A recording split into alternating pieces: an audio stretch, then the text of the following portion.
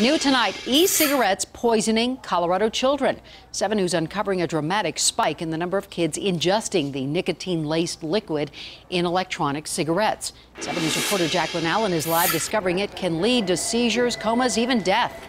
Well, let me show you what we're talking about. Instead of inhaling the diluted vapor, kids are taking them apart and finding a liquid-filled cartridge that has heavily concentrated nicotine inside. Contact with that can lead to nausea, vomiting, and far worse.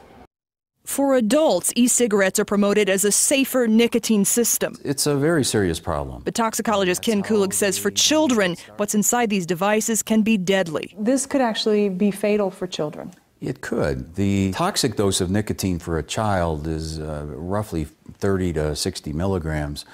Some of the cartridges, the more concentrated ones, can have 500 milligrams. ER doctors are seeing toddlers and preschoolers sometimes licking the containers or drinking the liquid, enticed by kid-friendly flavors such as root beer and bubble gum. You have a very toxic chemical in a very concentrated formula.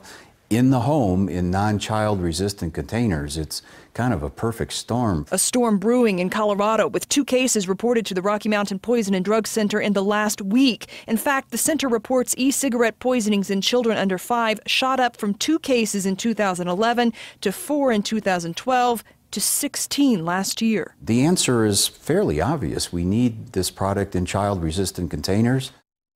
And toxicologists say kids don't even have to swallow this to be poisoned by it. They can just touch it because nicotine can easily be absorbed through the skin. And they say sometimes parents don't even realize that it's happened until their kids get very, very sick. Reporting live, Jaclyn Allen, 7 News.